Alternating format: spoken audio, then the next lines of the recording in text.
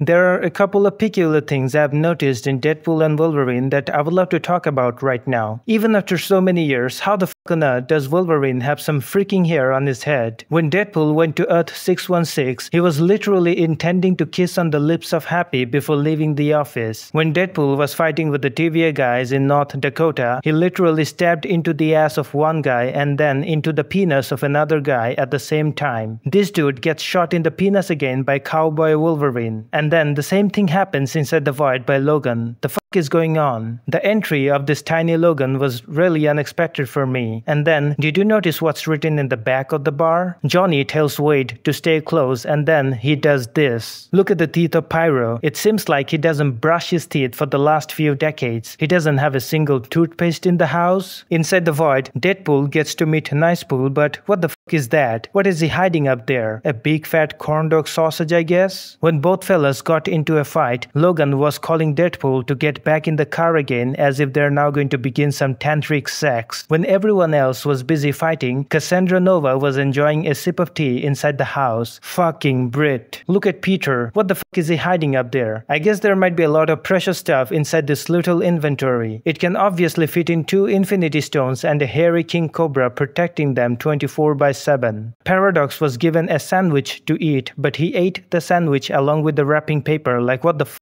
Logan gets shot into his side chest, but he throws out the bullets right from his mouth. Wouldn't that be more funny if Logan would pull out the bullets right from his ass after taking off his pants? Alright, let's talk about his pants. Is it not weird that the upper costume of this dude gets ripped off, but not his pants? I guess this guy goes to the same tailor where Bruce Banner goes to make his pants. When Deadpool stole the Tempad and he was about to fall into a portal, this TVA guy was looking at the ass of Deadpool as if he saw a female unicorn flying down to sit on his mouth. Deadpool smacked on the face of Paradox and caused nosebleed, and then inside the car, he again caused a nosebleed to Logan. We have waited for more than 2 decades to see a legendary fight between Wolverine and Sabretooth, and this is what we get right now? Dude didn't even last in the fight more than 2 seconds. Cassandra pulls out a sling ring and tells Deadpool that she got the thing from an amateur sorcerer named Doctor Strange. Can you feel the audacity of this girl? She literally called Doctor Strange an amateur. This guy over here looks a lot like the body double of Chris Hemsworth, whose face has been modified with VFX to make him look like Thor. This Wolverine kinda looks like a Canadian version of Michael Jackson who doesn't have enough money to cut his hair short. Johnny tries to defeat Pyro even after knowing that Pyro has the power to manipulate fire. What a freaking moron. This situation is kinda similar to a fight between Logan and Magneto, who has the power to manipulate adamantium. Cassandra taps into the mind of Deadpool in the nastiest way I have ever seen in my whole life. Peter made a titanium piercing designed like a chain into his nipples and he was showcasing that to everyone. I don't know why, but my intrusive mind was telling me to hold the chain and pull it real hard to see what happens.